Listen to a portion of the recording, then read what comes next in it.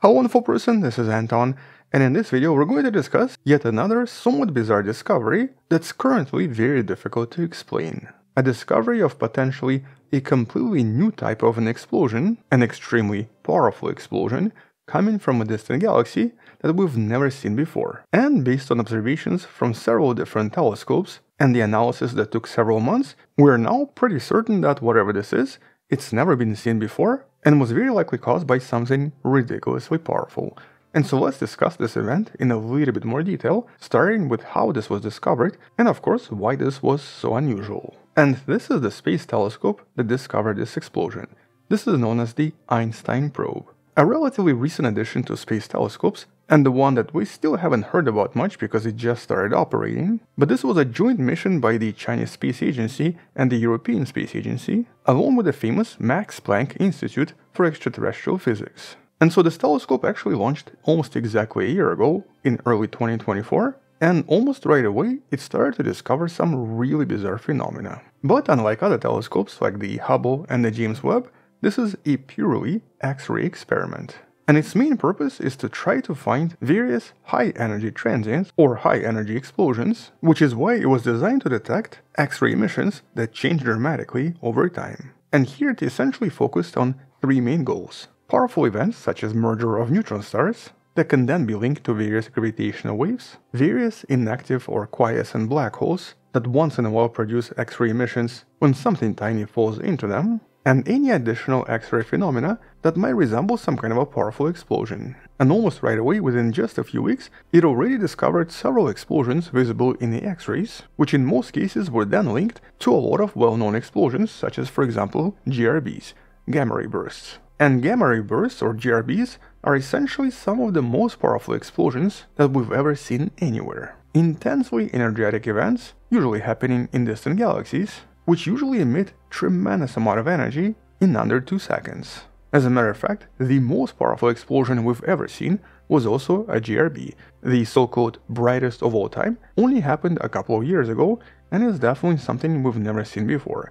The video in the description talks about this a little bit more. But normally, a gamma ray burst is also followed by tremendous X-rays that can actually last much longer and are then followed by ultraviolet, optical, infrared, microwave, and even radio frequencies. Which is why this telescope was actually linked to a lot of other telescopes in order to find and study more GRBs and to uncover their mysteries. But today, based on thousands of different detections, it's basically believed that GRBs are caused by one of two phenomena. Either two neutron stars colliding, forming a black hole and exploding in the process, as well as releasing huge amounts of gravitational waves, or, such as the case of the GRB 211009A, also known as brightest of all time, a massive star collapsing under its own gravity, forming a black hole, but also exploding with a tremendous power. And so in all of these cases, these events form these super bright jets that travel for billions of years and can easily be seen from anywhere. And so in some sense, one of the main goals for this telescope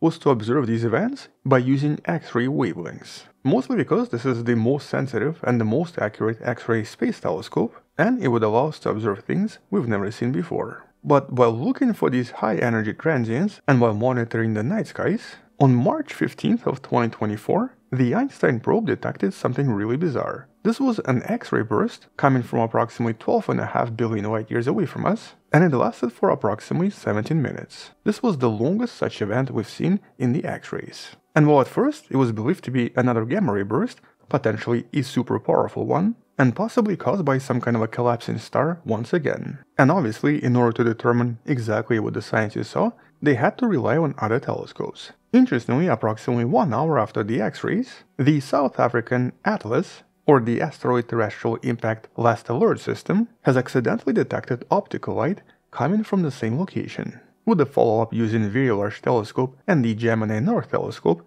confirming that this was a burst from approximately 12.5 billion light-years away from us. But compared to other GRBs, something here was really not adding up. At first, the scientists could not see the gamma rays, as in normally in a gamma ray burst, following the X-ray emissions, we usually see powerful gamma rays coming from the same location almost right away. And so in a typical GRB, X-rays are observed first, and then after just under 1 minute, we usually see gamma rays. And interestingly, it actually took a lot of digging to actually find out what's happening. And it turns out that there was a gamma ray explosion, but it happened much later. Here the gamma rays were eventually detected, but they happened minutes after the explosion, with such an unusual long delay never observed before. And so combined with a very long X-ray emissions and a very long delay between X-rays and gamma rays, something here was already not adding up. And well, to try to resolve exactly what happened here and what caused this explosion, Brandon O'Connor and his team, along with a different team led by Roberto Ricci, conducted additional observations and additional search by using other telescopes, and actually a lot of telescopes, NuSTAR, Swift, Gemini, Keck, ATCA, NICER, and DACCAM, in order to basically dig out as many different wavelengths as they could. This was a combination between ground-based and space-based telescopes, and the focus here was on figuring out what kind of a transient this was and what caused it. And looks like that assumption that this was just a GRB was potentially incorrect. Mostly because in this case this explosion did not match typical GRB observations and was potentially an entirely new, rare class of powerful explosions that's never been seen before. So basically here, comparing this to different explosions,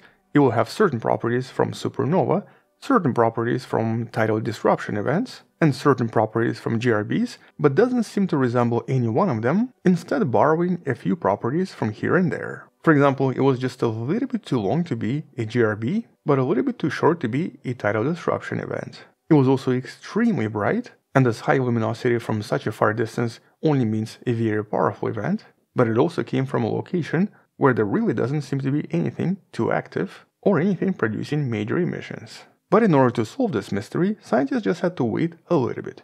Mostly because when it comes to GRBs or a lot of other powerful emissions, they always start with high energies, so gamma rays and X-rays, and eventually start to emit visible light, radio light, and microwaves. So basically here researchers were trying to wait for the radio emissions in order to discover additional details. But that's where the mystery started. The Very Large Array, the extremely powerful radio telescope in New Mexico, did not see anything. And normally when we detect gamma rays and X-rays, we basically always see radio light afterwards. And that's actually because there is a lot of dust in the area, and as these jets collide with all of this dust, the external shockwaves usually generate radio waves. And that really did not make sense if this was a GRB, or even if this was some kind of a supernova, and actually did not resemble any powerful event we've seen previously. And so the only possible explanation that kind of made sense here was basically a jetted tidal disruption. This is a rare cosmic explosion that usually happens around massive black holes, and normally involves a star being teared apart, causing a release of materials in two directions along the magnetic jets.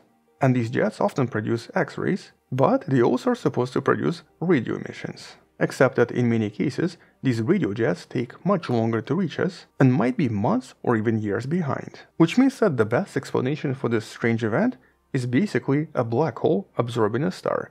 But only if we see radio emissions in the next few months. And that's because so far we've only discovered 100 such events, and in every single case, we always see radio emissions following the event. So basically here, the only way this can be a tidal disruption is actually if we see some kind of a radio emission in the next few months. But the question is, what if we don't?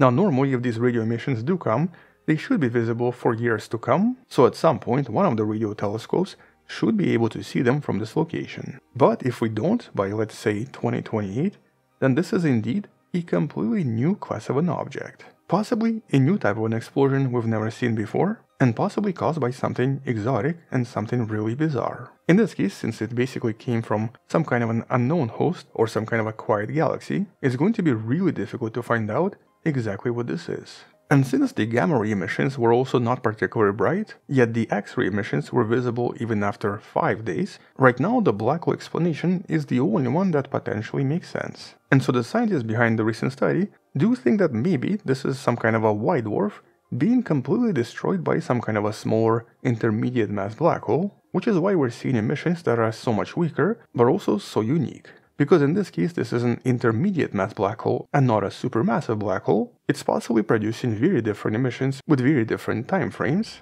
and since we're not seeing any radio light, it possibly just doesn't have anything around it to create shockwaves, or maybe the disrupted star, the white dwarf, was just completely destroyed right away, leaving nothing in the process. Either way, at least for now, EP240408A is going to remain a mystery, a never before seen event with extremely powerful emissions, but predominantly in the X-rays, and visible from really far away. Right now, this doesn't have a name, it doesn't have a good explanation, and we may not have an explanation until we see those radio waves. But this is obviously not the first time bizarre explosions have been discovered, and not the first time we find such a strange mystery. One of the more recent discoveries when it comes to explosions is something scientists now refer to as the scary Barbie. You might want to find out about this in one of the videos in the description, and that strange explosion that was detected a few years back has now been potentially explained in some of the recent studies. The video in the description explains everything.